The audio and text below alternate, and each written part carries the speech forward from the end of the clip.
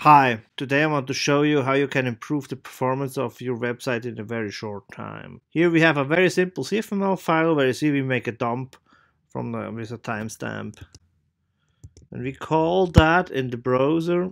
We always get the out. What happens in that case exactly? When we call that index.cfml file, Lucee check if for every request once, Lucee checks if that file has changed. If it has changed, the file gets recompiled and executed.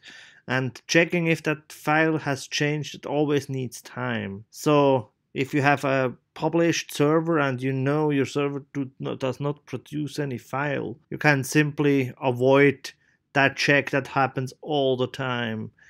In the administrator, you have the page performance caching, and there is inspect templates. That by default is set to once, so every file is at least checked once for every request for changes. And you can set that to never. That means that when the file is loaded by Lucee, it never checks if the file has changed. So when we save that, it still works, but we no longer have a check if the file has changed. So it's faster in execution and needs less performance, less memory, and so on. So, but what when we do changes on that file? Let's say we add it is, and we execute it again. You see the change is not reflected because Lucee has not checked if there's a change and not update the file. But instead of changing again that setting to make sure it works, we can do another file. I call that flash.cfm, and in that file I have one single call, the function page pool clear. That clears the template cache with all the cached templates, and Lucee will check again for once if that file has changed. So when we call that in the browser,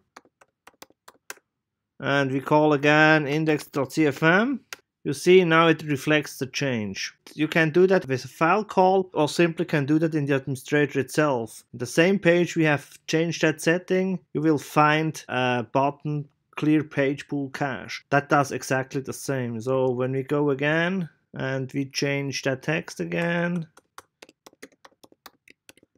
we call it, you see it does not reflect the change. But when we go to the admin and we call clear page pool and we call the page again, it reflects the change. So instead of having Lucee to check if that file always changed automatically, you can disable that check and trigger a flush when you update files. I hope this video was helpful to you. Have a good one.